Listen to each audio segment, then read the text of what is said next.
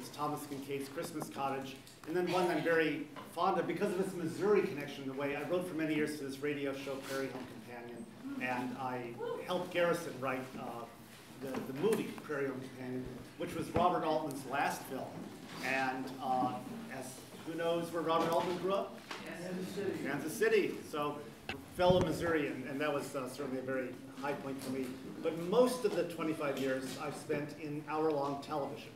And it is, frankly, with all due respect to our pure screenwriting friends, who I think will get lured into television eventually, it is where the jobs are nowadays. It is also, I think, where the most interesting work is happening nowadays. It is the writer's medium. In screenplay, in the world of screenplay, there is evolved, didn't always used to be this way, but there's evolved that this sort of notion of it is a director's medium. And the director has sort of final say on much of what happens in the world of the movie. In TV, it is a writer's medium. A writer will almost always pitch the show. You know, Vince Gilligan pitched Breaking Bad. He's the writer.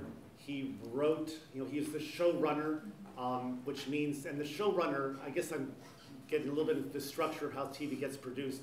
People know when I say showrunner what that term means. So it's sort of like, there's a little, some people do, some people don't. The showrunner, I like to say, is the closest thing the modern world has to the ruler of a medieval duchy. It is that person who is all-powerful. And I had the good fortune in my career to work with this guy named Jeff Melvoin when I was writing on Army Wives. And Jeff is the sort of acknowledged master of showrunning.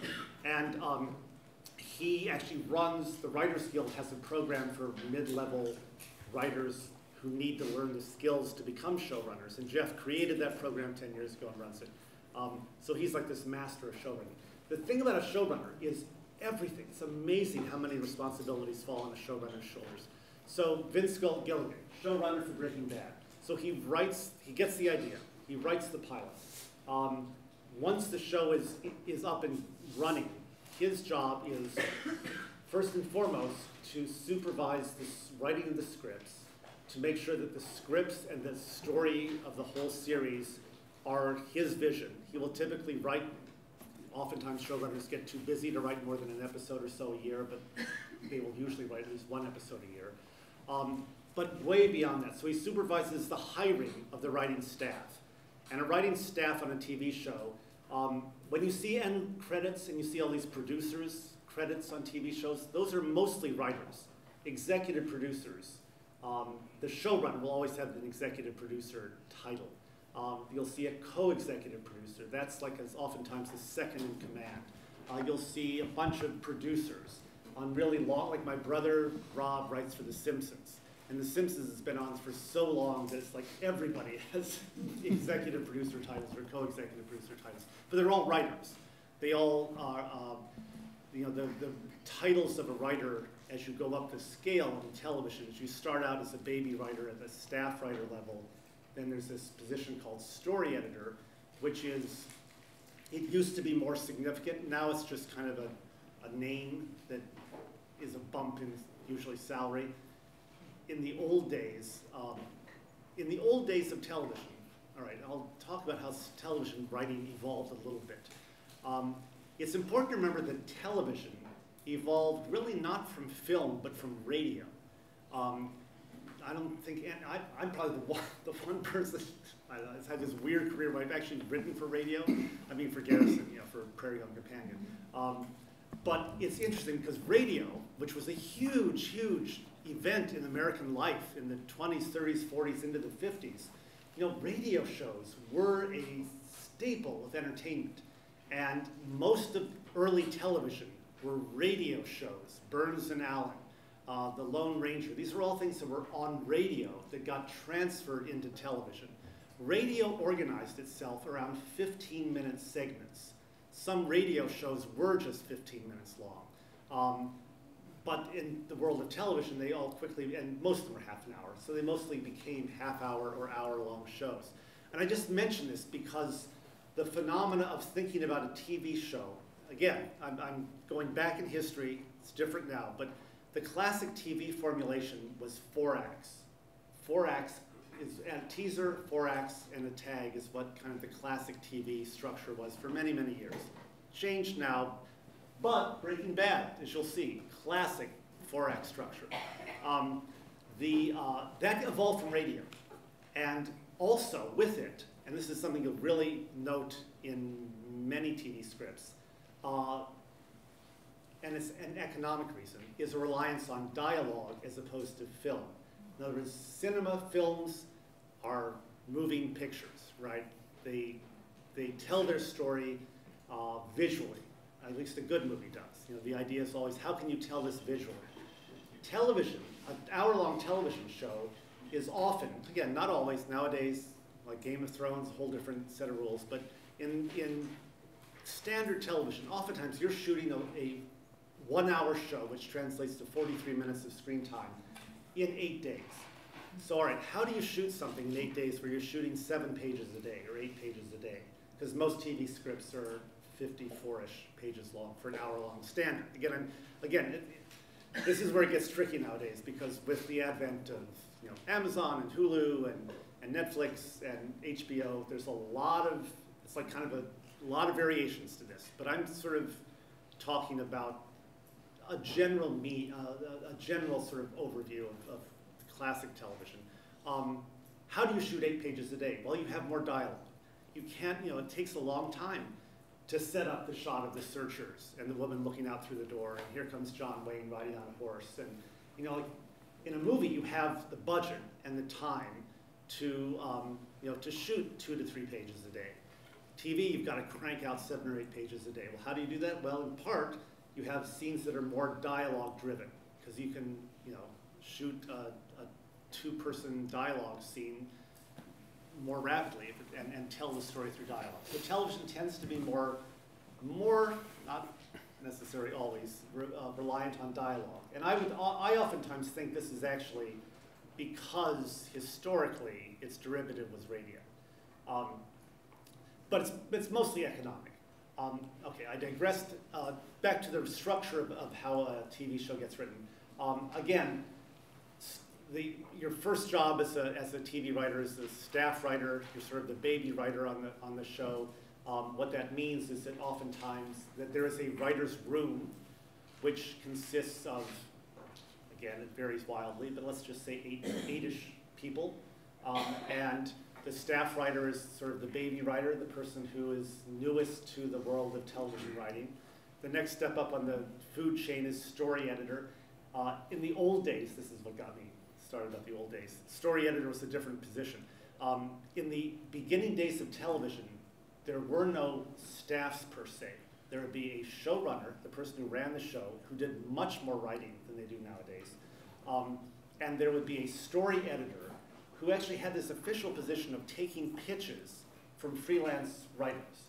And so the story editor would sit there all day long and hear a string of writers pitch stories for Gunsmoke and say, yeah, I like that story. Let's take it to the showrunner, and then that freelance writer would write an episode of Gunsmoke.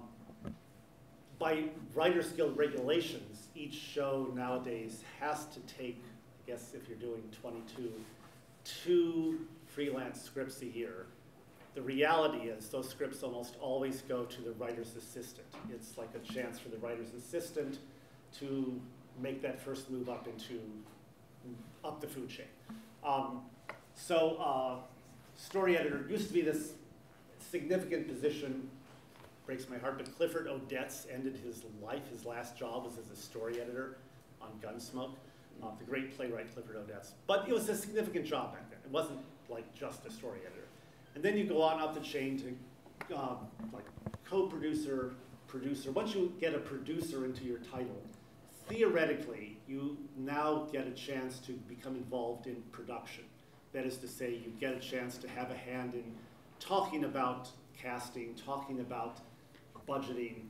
The reality is, in a writer's room, generally it's pretty collegial. And anybody with a great idea is, the great idea is a great idea. You have producer, then you have co-executive producer, executive producer.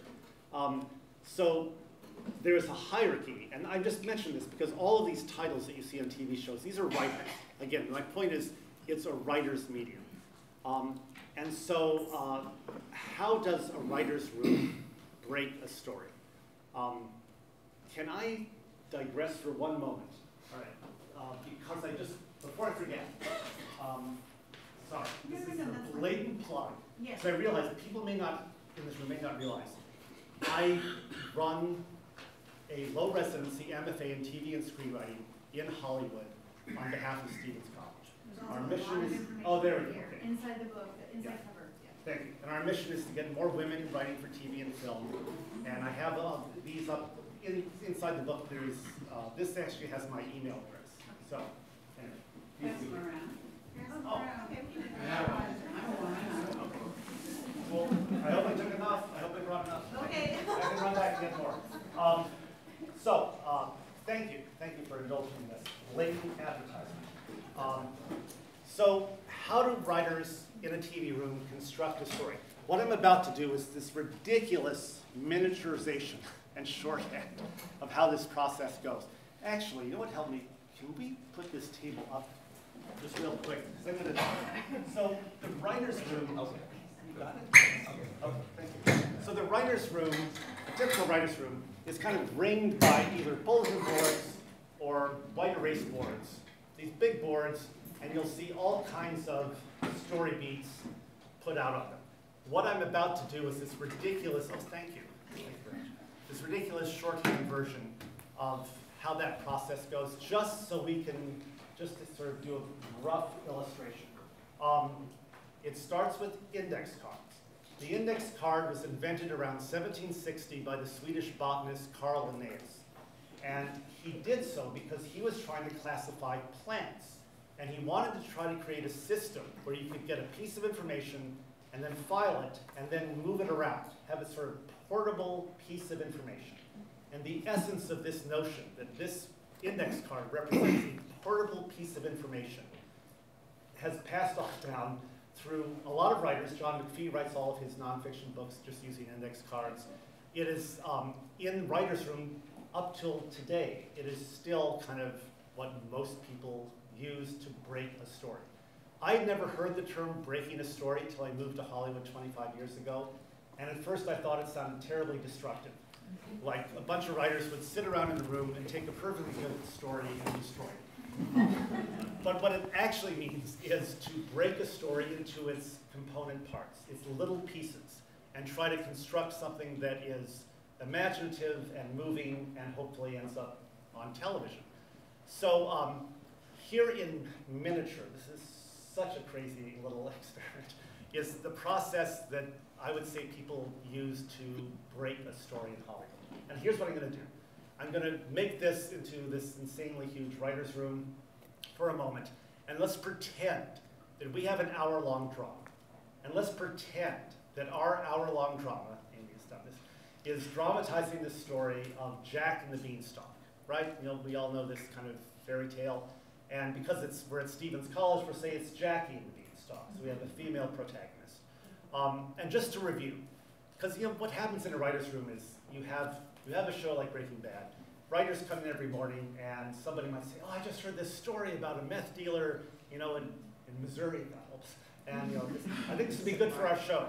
Or, and this is even more common, you know, my son said something to me this morning that really struck me, and then people start talking about it, and I was, wait, there's a story there in this father-son relationship. So let's pretend that I've just walked into this writer's room and I've said, you know what, we're all hired now to write the pilot of Jackie and the Beanstalk. And here's the basic story, and we're going to try to break this story because there's a lot of different ways you can tell this story. So just to review, the basic story of Jack and the Beanstalk is you have a mother and a daughter, again, saying Jackie, who live in an impoverished farm. The one possession they have is Milky the cow. This is their treasured possession, this one cow. Things are really bad, right? They're in deep, deep trouble, and Milky the cow stops giving milk.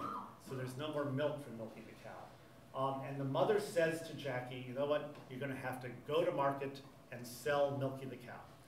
On the road to the market, Jackie meets a little old man. And the little old man says, you know what? I will give you 5 magic beans in exchange for your cow. And Jackie's intrigued by this and says, yes, I'll do that. And takes the magic beans, returns home. Her mother, being an adult and not understanding these things, says, what? You sold our cow for 5 beans? And infuriated, hurls the beans out of the window and sends Jackie to bed without dinner. Because they had no food anyway. We didn't have any money anyway. So Jackie wakes up in the morning, and there's this enormous beanstalk that goes all the way up into the clouds. Oh my gosh, wow. Here's an inciting event, right? Actually, the inciting event, I'd say, would be the sale of the cow. But here's well, I won't even get into that breaking acts. Here's this event, this beanstalk. Jackie takes action, right? Our hero is an active hero. She wants something. She wants to save her family farm. She has to do it now because they're starving, and if she doesn't succeed in somehow saving the farm, she'll lose everything. So she climbs up the beanstalk, and she gets up into this land of the clouds, and she sees in the distance a castle. And she goes into the castle. It turns out to be a giant's castle. And there is the giant sitting at the table with Mrs. Giant. And the giant says, fee, fi, fo, fum, I smell the blood of an English woman. Be she,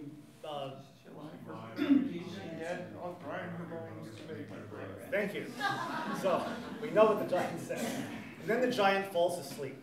And now Jackie says, I have a chance here. I have a chance to, because she sees there's a lot of wealth scattered around this giant's castle. And so Jackie first seizes, is it the bag of gold?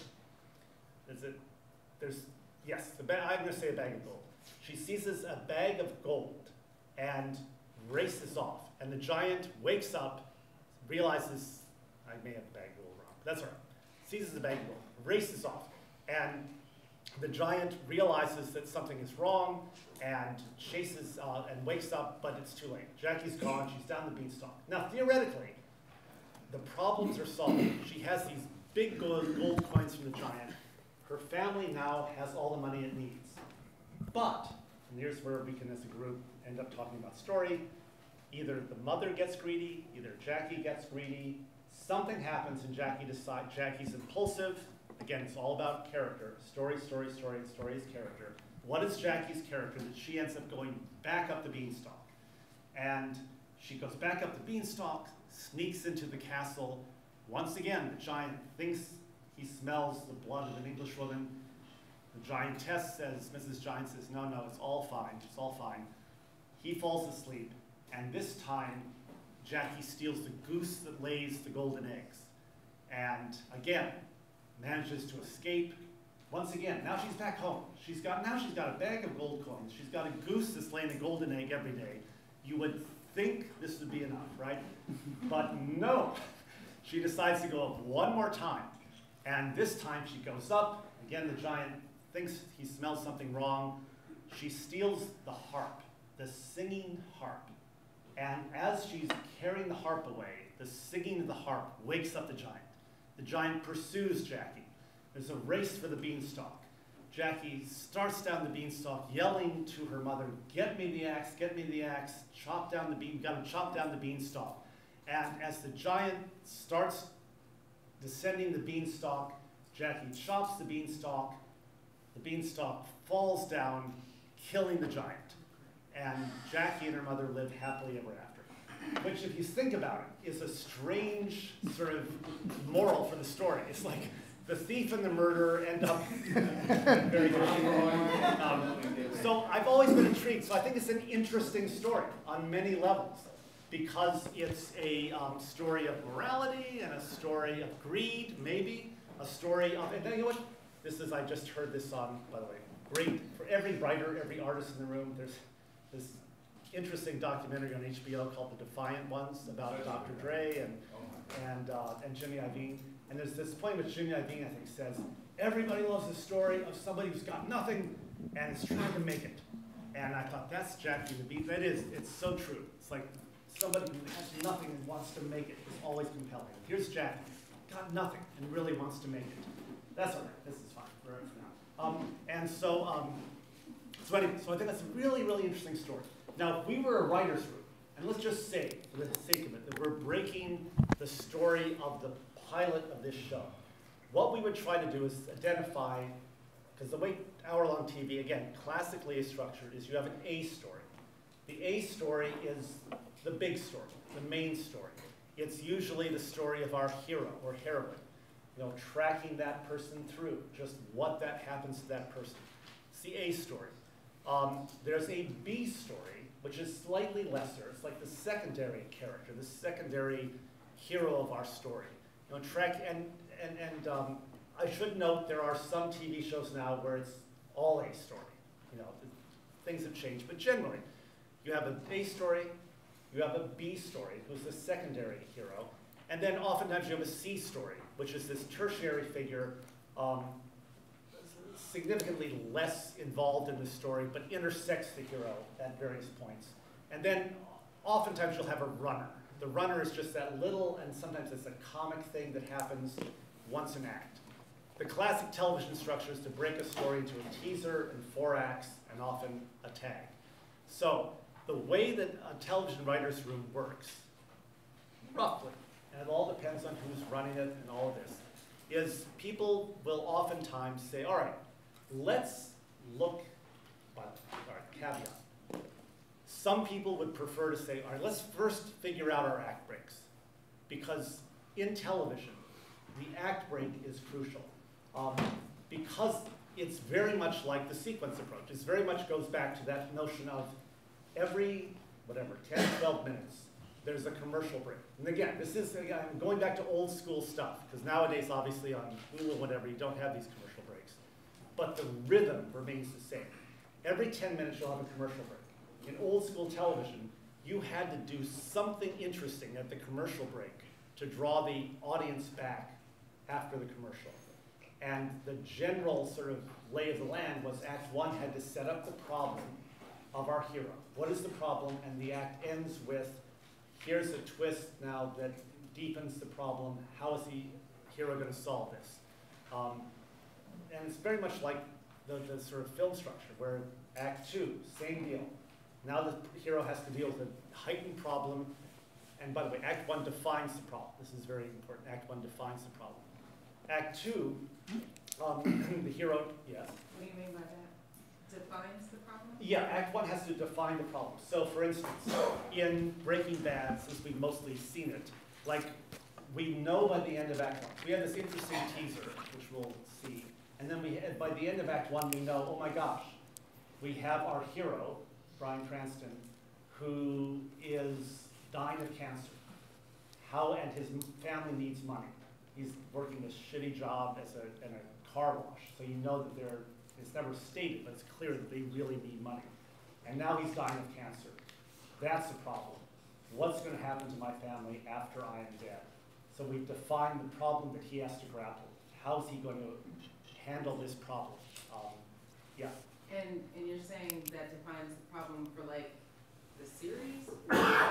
For this episode. Okay. For this episode. It's like, I mean, in Breaking Bad, interestingly enough, it actually does define the problem for the whole series. I mean, that's his problem. It's like, I will digress a moment to note, all right, since we're talking about it, this is interesting, because this book that I highly recommend, Bill Rapkin's book, Writing the Pilot, Yes.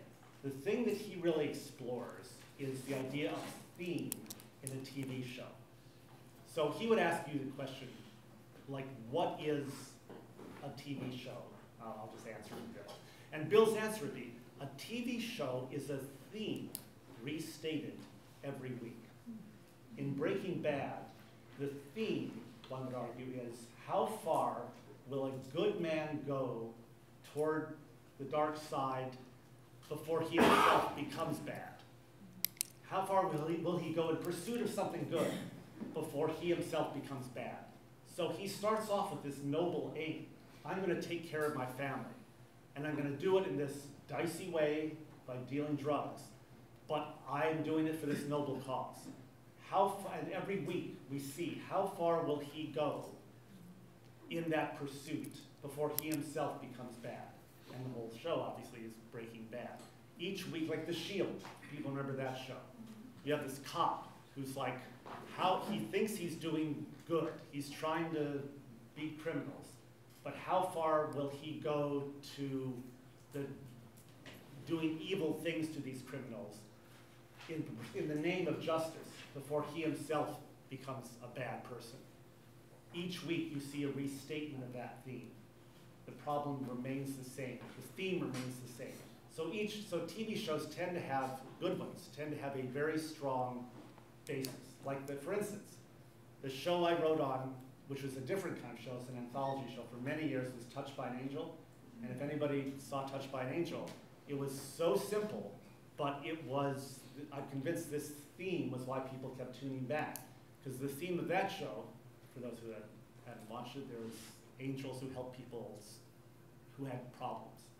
And that each week, what you'd see is, here's a human being with a profound problem, and at some point they will get the message that God loves them, and it will help them deal with that problem. It won't necessarily solve the problem, but it will help them deal with the problem. And so it's a very simple theme. The theme was like, people don't realize this, but God actually loves them even though they screw up. And each week, and that was because it was an anthology, it was like a blatant restatement of that theme each week. So does that answer your question? What concerns y'all? Well, I mean, I've read the book that William Macklin wrote, and the other one that you wrote with this writing partner. Yeah. And I have a terrible memory, so I read them multiple times a year. So I understand the concept of, like, I think what you're talking about is the franchise, right? Yeah. Right. But I think my question is, are you saying that in the pilot, in Act 1, that's where we set up that theme that defines every episode or defines the series, or are you just saying for this pilot, this one episode? Or I would say that whether or not you do it in Act 1, it is essential to set up the theme in the pilot. By the end of the pilot, the audience, whether they know it or not, there is a theme that has been set up. My point about what Act 1 does, this is kind of old school television. In old school television, Act 1 will define the problem that the show's addressing. A man has been killed. Who was the murderer? You know, like, that's kind of the classic Act 1 setup of the problem. You know, Act 2, the search for the murderer seems to lead to an answer, but at the end of the end of Act 2, it's like that's not the right answer. The end of Act 3 is like the dark night of the soul moment in screenplays. The end of Act 3, it's like, oh my gosh, this is a horrible mess. It will never get resolved. And Act 4 finds a resolution. That's a very simplistic way to look at the 4 acts of the TV show. So returning to, all right, so how do you actually work this out in a writer's room? And so thank you, because I just realized, this all started with, there were at least some people say, well, let's talk about what our act breaks are. And that's not a bad way to start. It's like, all right, what are the act breaks? What's the moment that we know is going to end Act 1? Maybe it's like Jackie goes up the beanstalk. That, you know, sometimes you start talking like that way. The way I think I've seen it done that I like to propose, we do a mini experiment of here, is let's talk about our A story. And let's just say, throw out some, and we, you know, this is so crazy.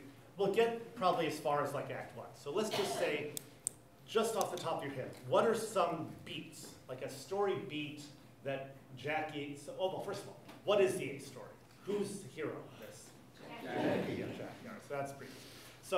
So just throw out some ideas, like what would be, like, what at the beginning of this show, what, and you know what, I'm going to jump over huge things, such as 2 days of discussing the world of this show.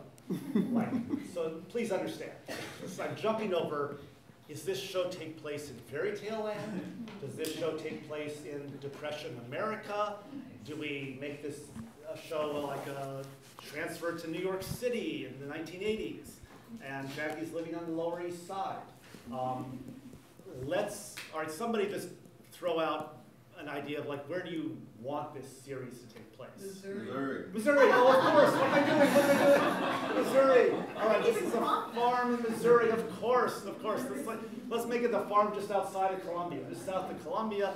And what time period do we say? Like present? Depression. 1930s. Depression, okay, this is good, because people were really hurting in the 30s. So, Depression era, farm in Missouri, all right, great. All right, so let's just go with that and say, all right, now we're going to track just from the start of her adventures. What's some things that Jackie would do? What's a beat for Jackie? Like you got to have the poverty or the starving. So we have to show poverty. So how would we dramatize poverty? Like empty cupboard. Empty cupboard. All right, so I'll just say the dust bowl, just the whole thing. Cupboard. Oh, nothing to eat tonight. Jackie looks at the shop window. She can't buy the donuts. All right, so we'll say nothing to eat.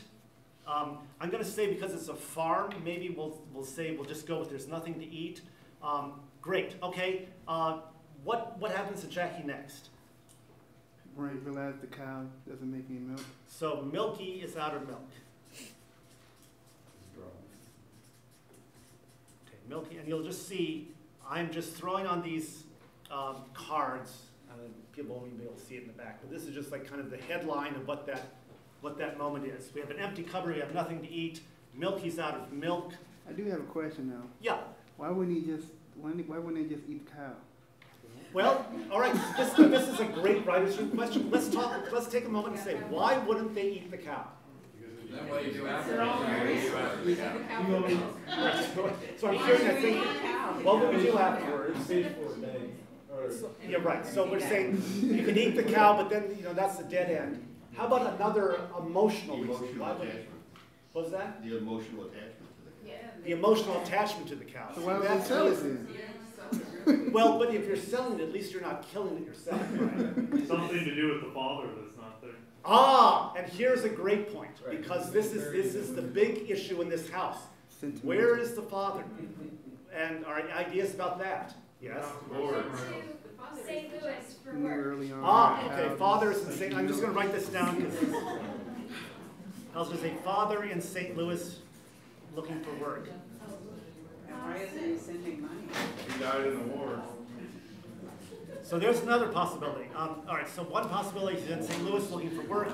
Another possibility, he died in World War I. We have. I personally sort of. By the way, this is what a showrunner would do. A showrunner would say, "Oh, yeah, the father died in World War I. He's in St. Louis looking for work."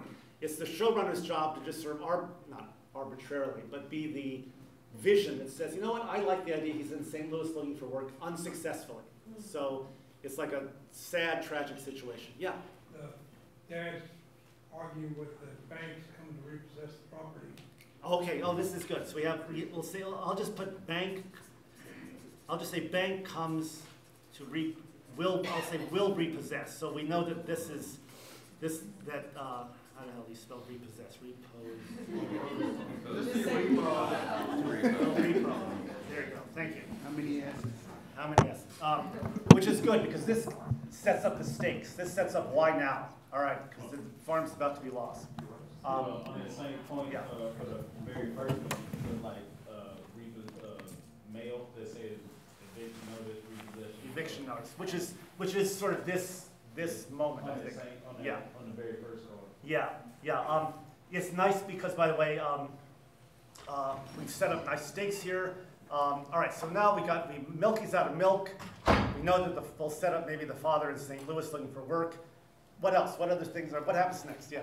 Jackie's a hopeless optimist and loves a cow. So we'll just put down Jackie.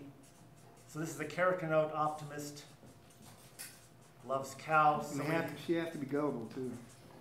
What's that? She has to be gullible. Or at least imaginative to the point where she believes things that. Yes. So this is actually a good point. What he's saying is she has to be gullible. So this is a character note that she loves this cow. She has this active imagination, so she's willing to buy into the notion of magic beans. All right, so we know she loves the cow. This is like a moment. We'll show this visually. This will be a visual, moment with the cow, which I think will be very nice. What happens next? when she, Yeah, let's- How about the mother can't take the cow and Jackie has to because the mother's sick? Oh, nice. Okay, we'll say mother's sick. Sick, Jackie has to take cow, which explains why Jackie's doing it instead of the mother. Because the mother wanted to kill the cow. The mother's a sex worker and she needs money. From a cow, you're gonorrhea.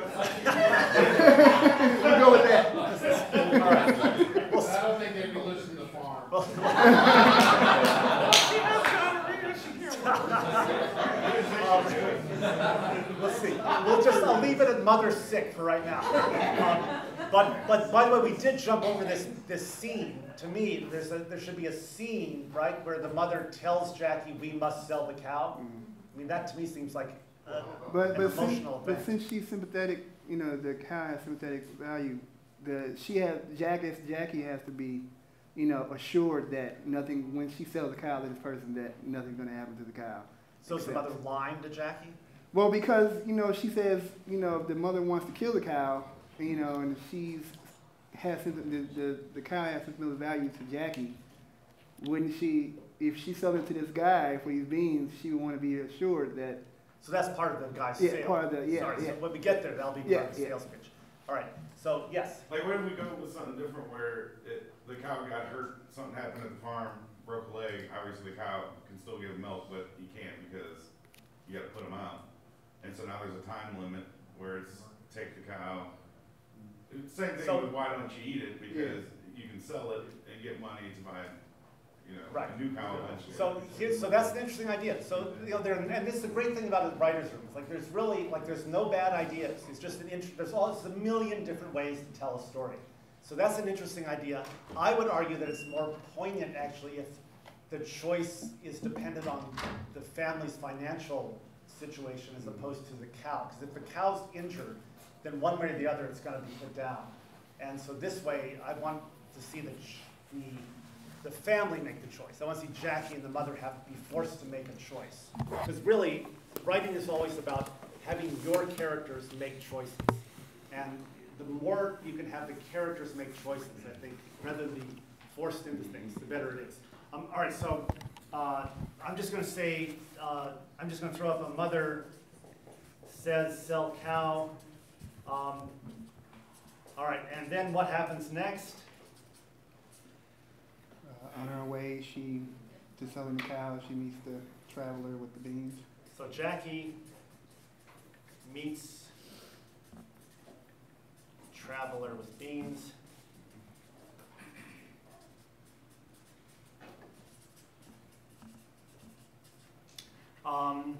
And we're just gonna work a little bit in, well, maybe work just as far as like selling the cow and throwing the beans out the window. So all right, so meets traveler with beans. Now what we want to talk about this traveler for a minute. Like, how do we want to portray this traveler as? Is he our C story?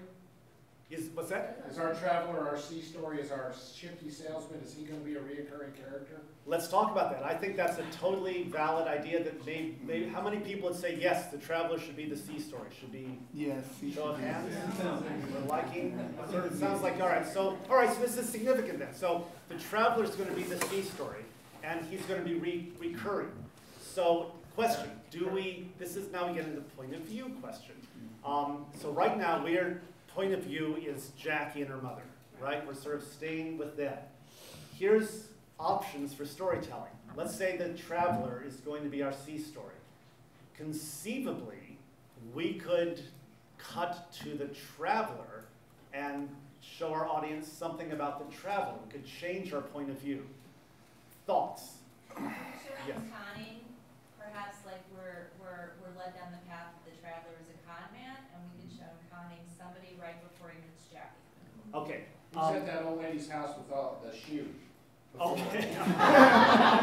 Yeah. Okay, so could we characterize the cow, and the cow doesn't eat, knowing it would be sold, so that, you know, connecting the two, the strange traveler on How the would a way. cow know what's gonna be sold? Well, you know, It's fairy tale land, maybe it's not a cow. It's not cow, we can do that, right, it's a conscious cow, it's aware of Can you itself. characterize? You know, since we Yes, are in a well, story with Yeah, right. This is a great issue. This is a great issue of the world of this show. In the world of this show, can cows have consciousness? Because we're going to go up a beanstalk and encounter giants. So it seems like that's a possibility. Yes, I want to catch this in. So you were saying how the father was unsuccessful with the job. Maybe the con man met the father and tried to get a job, and the con man just stole all the money. And we see where the father has been, and then the con man comes and is with Jackie now. Interesting. All right. Now here's, I'm going to do that. So this is like so many great ideas. Notice I'm going to now move to different colored cards because we're now talking about the traveler. We'll call him the con man. And if let's go with this idea that rather than have a point of view that is strictly from Jackie and the mothers, let's just say, let's play with the idea, oh, maybe this is an omniscient point of view. And we're going to get to see the con man. And I'm moving to a different colored card because, well, you'll see how why, the logic of this. But let's take a couple of these con man ideas. We said potentially see con man with father, see con man with dad, and steals his money. I'll say dad in St. Louis steals money. Okay. And then do we want to see the con man? No, let's not steal the money. Let's say he sold some beans or gave him beans too. Oh, or, okay. You know, like the same thing. So we'll say Picture of Jackie. gave beans. The father would take the beans. These beans right here, are they real magical beans or these are fake magical beans? So we assume that Jackie's will be fake too, is that what you're saying? Or? I mean, apparently the beans are magical if they're gonna grow that. So what if he's a trickster now? What if he's all right, hang on. This you'll see, by the way, this is why there's usually like 6 to 8 people in a writer's room. So I know we'll probably have people who will be going backwards and forwards, but I want to hear from as many people as we can. So let's do this. He's had his hand up for a long time. She has.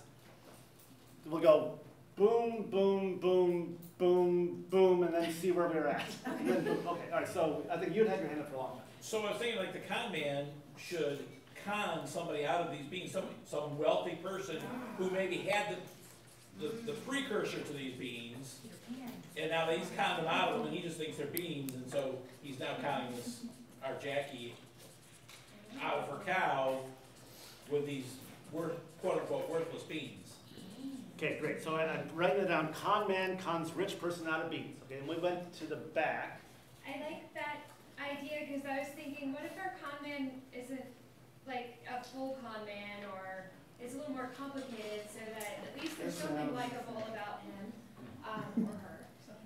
What if he was like a god or something? So it gets so interesting. This is a great point. So humanize the con man. Very nice point. Always good to humanize more. I think we're going to go here. 2 points. One is just to ask the question to the room: is the con man aware that the beans are magical, or does he think he's conning out of beans? So that's the question. Is he aware of it? And my suggestion was going to be that if he is a con man, and if he doesn't think the beans are magical, he's actually because he's struggling just as much as anybody, just in his way to make a living as the con, he considers the win is getting a whole cow for 5 beans. And that's the con. The con isn't, right. So your suggestion would be that he is not aware the beans are magical. Right, that would be my suggestion, that he's not aware. So before we go here, let's take a show of hands. How many people would vote for the con man is unaware, does not think the beans are magical? Oh, this is going to be like half and half, right? How many people think the con man should be aware the beans are magical? You know what? I actually think a little bit more think that he should be aware that they're magical. All right. He's got to have a motivation. So, all right, let's continue our journey. I think we're going to go here, and then there. So, all right, so continue on here. What if we reveal that the con man's actually working for the Giants? So after he gives her the 5 beans, he reveals he has a giant thing of beans, and he's just giving them to orphans all over the Midwest. Okay, so in that pitch, the con man is actually a good person, right? No, Well, he's feeding giants. Giant. He's feeding giants orphans. He's sending them up to beans. He likes to eat. Oh, I see. So, okay. All right, so how many like, before we get to you, just quickly, show of hands, how many like the idea that the con man is actually working for the giants, sending them orphans for them to eat? That's pretty good. All right. And then how many don't like that idea? All right, sorry. And by the way, I should note that in a real writer's room, it's not a democracy. You know, the showrunner would be just like, no, yes, you know, it's the showrunner's view. But this is a really interesting idea. All right, I want to like circle up here because we had said you. I think the con man isn't a con man because if he knows the beans are magic, he's really trying to help the family. So he could be some kind of traveling good Samaritan. Some kind of entity, Okay. like a god. So, all right, another show of hands. How many people think the con man should actually be more like the traveling good Samaritan who's trying to do good things? That's the fantasy, right? Nobody. All right, now I want to just, all right, I know you had your hand up a while ago. Okay, so the con man with the magic beans is gonna sell them to Jackie. I think he should have conned the dad, and the dad got stuck up there. And that's what makes Jackie go back. Oh, nice. Okay, so wait.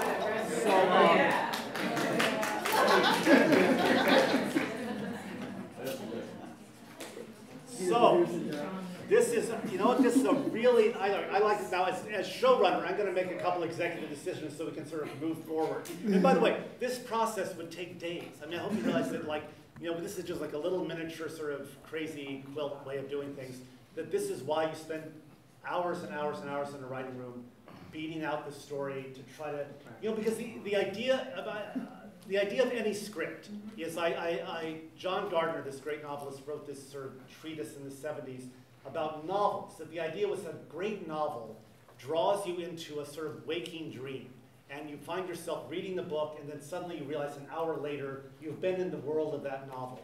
And it is a vivid and continuous dream that you've been drawn into. Screenplay and TV writing, the goal is the same. You've all been in movies where you're drawn into this vivid world of the movie. And the thing that draws you out is that bump. Like, you know, my son's in the military, and I've had so many military people tell me when they watch military movies, when they get the uniform on, like it just, all of a sudden it's like, wait, this is just a movie. You know, it's like it totally draws you out of that world. So our goal as writers is to have a script that draws the reader in a vivid and continuous dream. And a bump is a mistake in the writing. The trick is, it's a double trick for us screenplay and TV writers, because our scripts aren't actually the finished product. A novel is the finished product. A poem is the finished product. Our scripts are blueprints for production.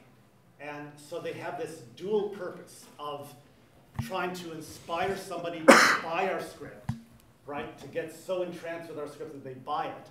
But then also, ultimately, for a director and a production team, an entire crew, to take these pieces of paper and translate them then into, into the finished product. And there's this old adage that, things get written 3 times. The writer writes it, it gets written again when it's being shot, and then the editing process, it gets written the 3rd time. So it's for writers, this is again why television is the writer's medium, because the writer in television, at least the showrunner, is present in all of those stages. Even if the showrunner's not on the set, the showrunner will watch dailies and say, no, that's not right, you've got to do that again. Or there's always a writer, a staff writer, a show writer on the set of the episode being written to make sure that that vision is getting translated into the TV show. And then showrunners very often love to be in the edit room, and they'll work with the editors very closely.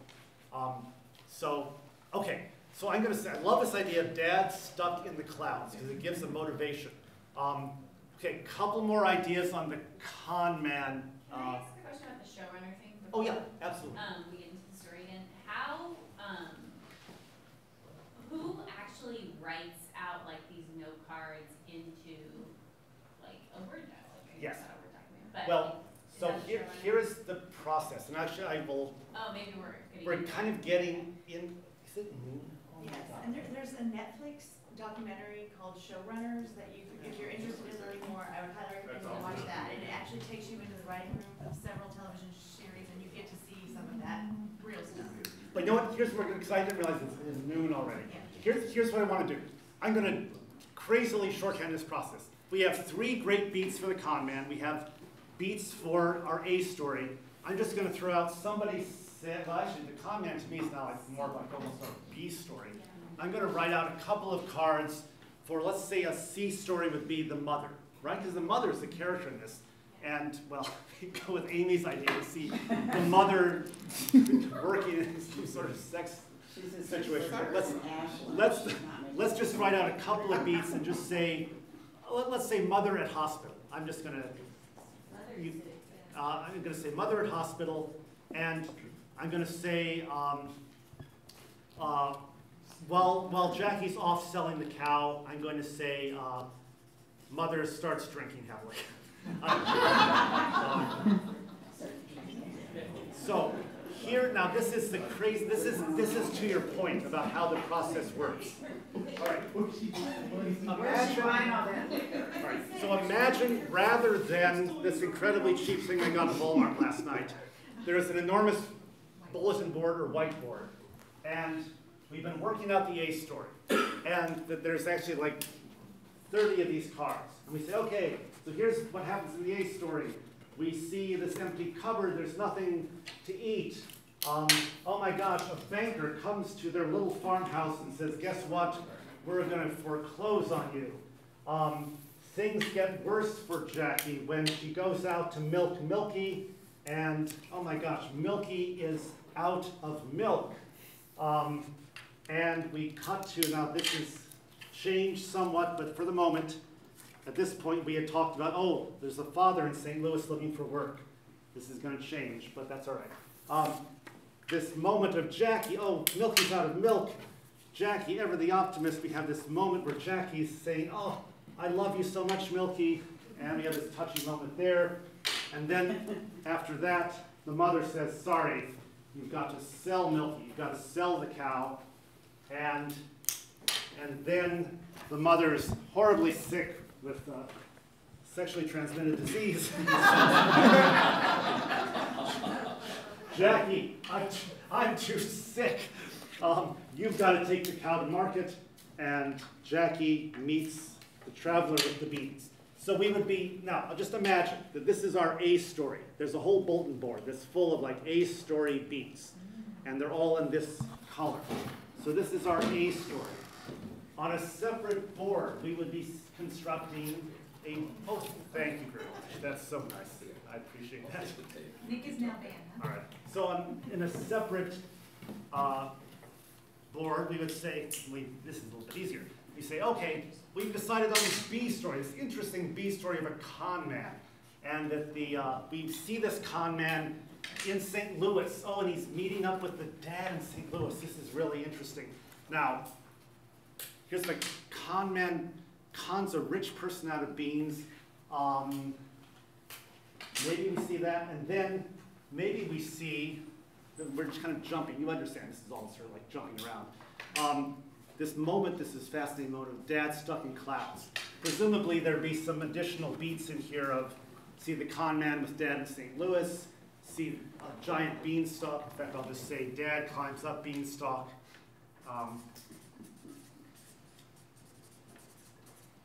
Interesting parallel.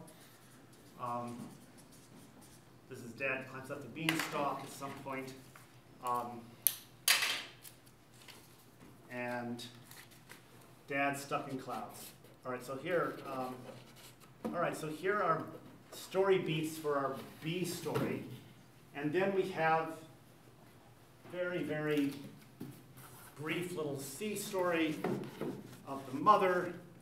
She starts to drink, and she's, wait, actually I think the pitch was actually that she is at the hospital, or at the doctor's, we'll say, getting word that, oh my gosh, this is bad, I'm really, this gonorrhea is acting up on me. This is not good. and she comes home and starts to drink. So, this is such a crude miniaturization of this process. Yes, Ace? What if Milky was actually Jackie's sister, who Okay. worked as a wet nurse because her baby died and then it dried up, and so she had to get sold into sex work? So yes, brilliant idea. So This is a good C story. Yes. So, but for right now, because we're running out of time. For right now. So what we've done. Imagine this: that we've actually worked out an A story, we've worked out a B story, we've worked out a C story. Now we would do what's called the weave, where we weave together these cards to create the basic building blocks of our story. So in the weave, and this would be like the room and the showrunner would start saying, all right, what's our teaser? Let's see what the teaser is. Well, and I'm just going to be arbitrary here for a minute. Let's just say we start with this empty cupboard. There's nothing to eat. And then, because that's really our A story, you want to start with the A story. Not always, but generally you start with the A story. And maybe our teaser is like, the bank comes. Oh my gosh, this is a nightmare. Now they're going to repossess the house. And now maybe we'll say we cut at the end of the teaser to seeing this con man with, we somehow establish in here that the father, like the bank shows up, the mother says, oh my gosh, and dad went off to St. Louis to try to find work. Please, Mr. Banker, maybe, he'll find work. He'll rescue us. He really will. And then last beat of the teaser, we see the dad falling prey to this con man and taking these magic beans. So it's like father like daughter. You can do that in the beginning too. See, here's the thing. There's always choices. Yes, you can do this at the beginning. I'm going to say that because we want to focus on Jackie and the mother, we want to start with Jackie and the mother. Generally, we want to start with who your A story is on. So now we start building out the story. So let's just say this is our teaser. Then we say, all right, so how does Act 1 start? Well, maybe Act 1 starts with this additional problem. Holy cow. Milky's out of milk. Or we could, or we could start with, I'm looking at the C story. The mother's at the hospital. Maybe we have this whole sequence where all right, now they're really in trouble. Milky's out of milk. Jackie's all alone. The mother's at the hospital, and it gets this bad news that she's really, really sick. And now we cut back to Jackie going, it's okay, Milky. This is probably, you would probably combine these two scenes in reality, but for the sake of argument, you say, Jackie, it's okay. Milky, we'll figure this out. We'll figure this out. Maybe we cut to the dad climbing the beanstalk. It's like, oh my gosh, this is not a good thing. So when you're doing this, is each one of these cards a scene or just a beat? So each one of these cards is, this is a great question, it is a scene. I will say that with the proviso that when I say the word beat, because people use the word beat, and it can be a little confusing. In general, a beat is a story event. It is a scene, generally speaking. It can be confusing because also in stage directions, sometimes you'll be used as another way for saying pause. Like, Mom, I'm pregnant. And then you might have actually a beat, which sort of implies that there's a lot going on. And it's still used on set. Pause, yeah. So that's a different use of the term. A story beat, generally in a writer's room, in a TV writer's room, you say these are the beats of the story. And to say that they are scenes, for instance, like you could say this is two beats that might end up being one scene. Milky's out of milk. Jackie, this is not a great example, but Jackie says, oh, I love you, Milky, it's fine. What I'm doing, and I'm going to sort of try to wrap up here, this is such a miniaturization of the whole thing, is you do this weave, so you can see what the idea is. You just put the cards together in a sequence that seem to make sense. You're weaving together these storylines. The reason you use different colored cards is it's a visual reminder of, are you keeping this story alive? In this case, we're doing a pretty good job of it. Sometimes you'll end up with an act and you go, wait a second, there's no red cards in this act. We need to keep this mother's story alive. It's a great way to visually show how you keep the story alive. And to return to your question about, so how does this process work in terms of like, what is the showrunner's responsibility? The showrunner usually, not always, because sometimes they get incredibly busy, and she may have her second in command run the writer's room. And you may end up with cases where you break out a whole story. This has happened often and most irritatingly. You break out a whole story, you've woven it together, it's up on the board, it's all been done by the second in command, and then the showrunner comes in and says, actually, what if Milky was another sex worker? You know, and you throw it all out. So that can happen. But in general, in a well-run show, like let's say the showrunner is present, the showrunner is making these choices. All right, we're mapping out, we're breaking our story. I feel like I've got a good story broken out here. In hour-long dramas, typically, one writer will write this episode. And oftentimes, it's the person who said, I have a great idea. What if the dad climbs up the beanstalk to the, I mean, I shouldn't say, it's the person who pitches the original idea. You know, in this case, we're sort of doing this generic idea. But let's say Amy had come in and said, I want to tell the story of Jack and the Beanstalk. Let's say our series is not Jack and the Beanstalk, but our series is fairy tales. And she says, I want to do Jack and the Beanstalk. We say, great. The breaking of the story is very collaborative. It would be this writer's room thing where Amy would say, you know, well, I think she should be a sex worker. And the showrunner says, no, I don't like that part. And it's a very collaborative process. But then, the next step in the process is now we have the story broken out on cards or on a whiteboard, but it's always broken out into beats and organized into acts. So there'll always be like, here's, assuming our show has acts. I mean, for an HBO show or something, and there's just one long, there are no act breaks. Even in those cases, you would typically construct it with acts, even if you don't take commercial breaks, because it helps the dramatic structure.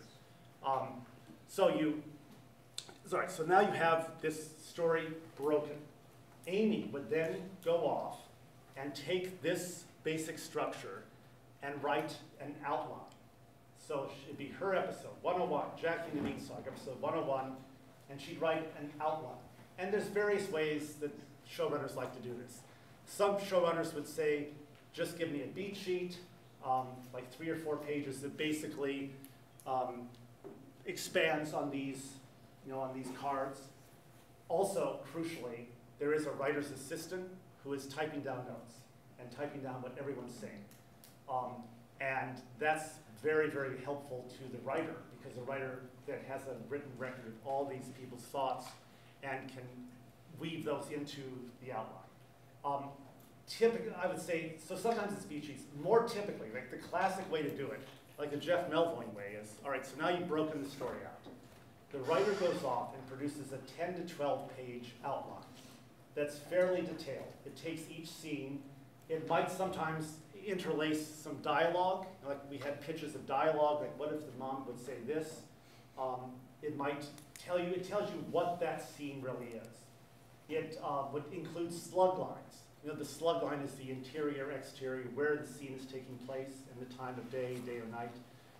Typically, the outline will include slug lines. By the way, that's a tip I have to say is, always when you outline a script, people sometimes, I don't know, for whatever reason, don't include slug lines. Slug lines are a great friend, because it forces you to say, where is this actually taking place? Like, it's one thing to say, Jackie loves the cow. That scene could conceivably take place in a variety of settings. She could be in her room drawing a picture of the cow. She could be talking to her friend in the field. She could be in the barn with the cow. A slug line forces you to say, what is the camera actually seeing? Because that's always your job, really, is to say, what is the camera actually seeing right now? So anyway, so Amy writes this 10 page to 12 page outline. Then the process continues with the showrunner. Well, typically, the showrunner will give notes on the outline. the fellow writers in the writers' room will give suggestions for the outline. The only ones who really have to take are the showrunners. And then this outline gets shown to the network, because the network's about to spend $3 million shooting an hour of television, and they want to know, well, what is it that we're going to be seeing? They may say, wait, a sex worker? No, no, no, you can't do that. And you have to start all over. So, you know, the process of getting notes is endless. But part of it is getting notes on the outline from the network. So get notes from the network, get notes from the showrunner, from your fellow writers, take all those notes, you revise the outline, and then you give it to the showrunner again. In an ideal world, the showrunner says, yeah, okay, we're good to go now. Now go off and write the script. So now Amy goes off and typically has 2 weeks to write the script, which may sound like a short amount of time, but the hardest work has been done. This is writing.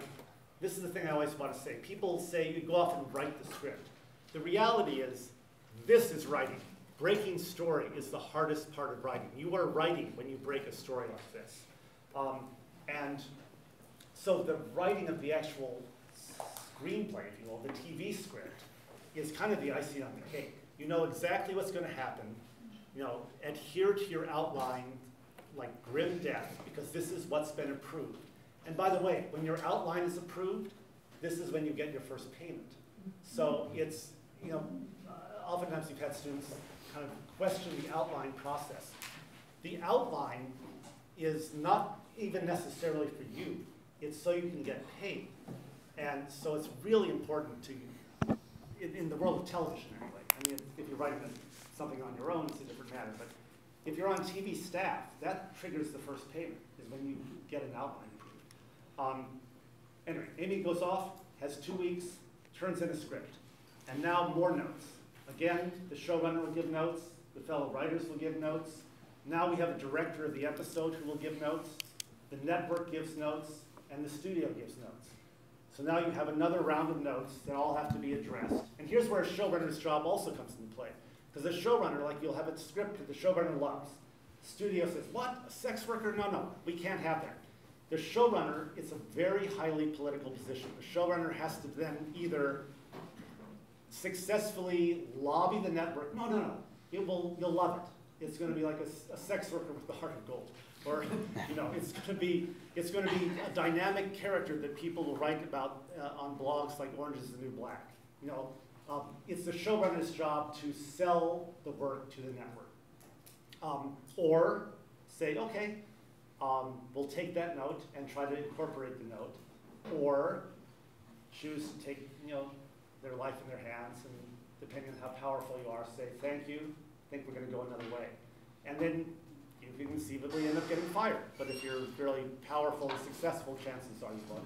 It's a highly political, complicated tightrope that you walk as a showrunner. At any rate, all of these notes, the showrunner sort of sits down with Amy then and says, okay, here are the notes, here are the ones I think we should address, and it's a discussion. And then Amy has maybe a day or two to turn the script around and address all those notes. And then it heads into production. And at the moment it gets released to the actors, then you have a new round of notes. Because now the actors have their own axes to grind, typically which is I'm not on screen enough. And what I would never do that. I don't want to portray a sex worker. There's any number of things that you have to deal with from the actors. And the actors, unfortunately, or I shouldn't say unfortunately, you know, actors are the face of the show. For better or worse, you know, we're writers. We understand it's all about the writing. The general public just sees these stars on their TV screens, and they assume that somehow these stars are magically making up words on the spot, you know. And seriously, I've encountered people who really seemingly think that, well, they just, I don't know what they think, but they don't seem to realize there's a script always, and that it's really, what they're seeing is a writer. By the way, this is something Roseanne Welch, our history teacher, always says that is really interesting. People oftentimes forget, you'll see people that will track through like directors' careers, like, oh, the films of Hitchcock, or the films of Woody Allen, or the films of Truffaut or whatever, but track through a writer's career, particularly interesting in television. Like, track through what Vince Gilligan did before, you know, Breaking Bad, which was X-Files, I think. You know, and you see the influences. Like, you know, Jeff Melvoin, for me, like, started off on Northern Exposure, this interesting sort of imaginative show, or like, if you want to really look at something interesting, look at the writing staff on Hill Street Blues, which birthed so many generations of television shows. Just go to IMDb and check out the writing staff of Hill Street Blues, and you can sort of see the history of the late 20th century in television and just track what those writers went to and what they did from that point on. It's really, really interesting. And then eventually the show gets, your episode, Amy's episode, finally gets shot in 8 days, and things get butchered and don't turn out the way you want. And then it gets edited, and it finally ends up on television. But this is the beauty of television, is it does end up on television. You know, you have to shoot something every 8 days. And so unlike screenplays where you can, you know, wait, he's got a screenplay that's sold, it's like, oh my gosh, when will this ever get into production? TV is like a machine. And imagine, and by the way, imagine this process in the world of TV. It's like you have these box cars on a train.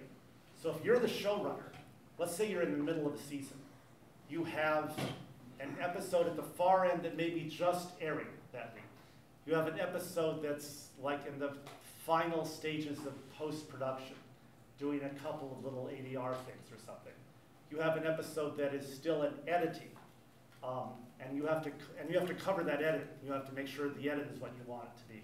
You have an episode that is being shot currently, and you have to be on top of the actors complaining about a script and saying, I want this rewritten, and you know, and the network saying, wait, this isn't good. So you have that to deal with. You have the episode that's prepping to be shot next week, and so you have to be on top of all of that casting and the budget for what that's, you know, you want a special effect here, we're gonna have to give up something else. You want to have an overage to get this guest star. Well, I don't know, what's the rest of my budget for the rest of the year? If I blow it here, will I have it to spend later? So you have this prep going on for that show. You have a script that got turned in that you have to read and give notes on. And then backing up a step further, you have an outline of the script coming down the pike that you have to, again, read and give notes on. And then you have people in a room breaking the story that will end up being episode 11 or 12. So you can see the tension for a showrunner it's enormous. It's like you're controlling all of this, and it is like you have to be able to keep a million plates in the air at the same time. And speaking of plates, I think it's time for lunch. And I will say, so it's not on Netflix at the moment, but it is on Amazon Prime if you have Amazon. It's called Showrunners, The Art of Running a TV Show, and it's fascinating and stressful just to even watch it. So, and by the way, you can see also though, why it's so much fun to be in a writer's room, right? Because like this energy, like, oh wait, I got this idea, I got this idea. It is, and this is with this goofy fairy tale. And so it's why it's so much fun to end up in a writer's room, working with smart people like but you everybody can still, here. with your writing partners, do this Yes. on a screenplay, or, That's true. you know, so it translates. Yes.